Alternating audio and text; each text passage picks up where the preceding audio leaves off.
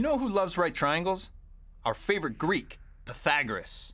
He was so into right triangles that he came up with a whole theory, or theorem as they say, about them.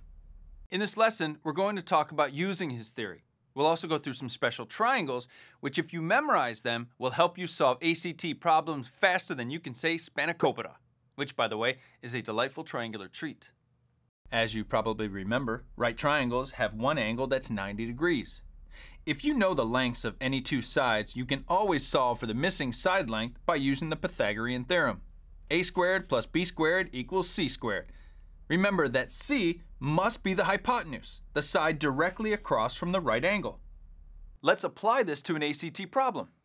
If a right triangle has legs of lengths 5 and 1, what is the length of its hypotenuse? F is 2, G is 5, H is the square root of 6, J is the square root of 26, and K is 2 times the square root of 26. As always, underline the facts, circle the key words, and label those answers. We're going to use our favorite drawing picture strategy for this one. So let's draw a picture for this problem and put the information given in the problem into the drawing. Start by drawing a right triangle. We're told that the legs have lengths of 5 and 1. The legs are the sides of a right triangle that are perpendicular to each other, the sides that aren't the hypotenuse. We'll label the hypotenuse as C. We're now ready to apply the Pythagorean theorem. Plug 5 in for A and 1 in for B. We get 5 squared plus 1 squared equals c squared. So 25 plus 1 equals c squared, or 26 equals c squared. Taking the square root of both sides, we get the square root of 26 equals c, which is choice J. The triangle we just solved was a right triangle whose sides weren't all integers. You might remember that integer means a whole number that can be expressed without any digits after the decimal. You'll see a lot of triangles like that on the ACT, but you'll also see two particular right triangles whose side lengths are integers. They are 3, 4, 5 right triangles and 5, 12, 13 right triangles. 3 squared plus 4 squared equals 5 squared, or 25. And 5 squared plus 12 squared equals 13 squared, or 169. Notice that the side lengths follow the Pythagorean theorem. If you don't recall the triangles, you can always use the Pythagorean theorem to solve for the missing side length.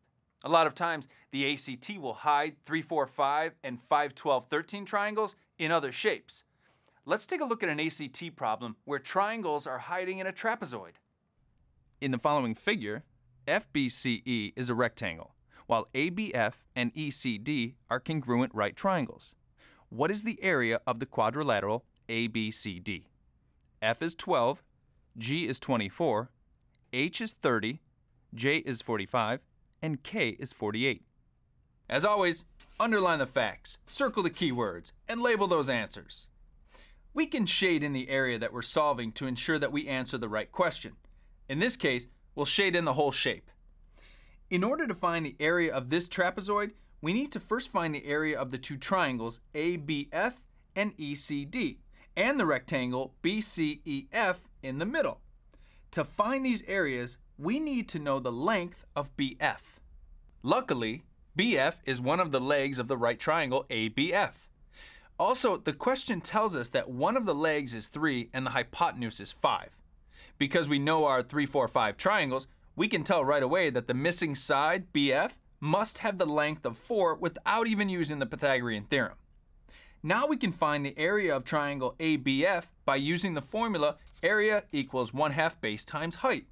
Plugging in 3 for the base and 4 for the height, we get 1/2 times 3 times 4, which is 6. Since we know the area of the triangle on the left is 6, and the problem states ABF and ECD are congruent, we know that the area of the triangle on the right is also 6. Now we need to find the area of the rectangle in the middle. The formula for the area of a rectangle is length times width. The length is 3 and the width is 4. 3 times 4 equals 12. So the total area of the shape ABCD equals 6 plus 12 plus 6, or 24, which is answer choice G. Whew.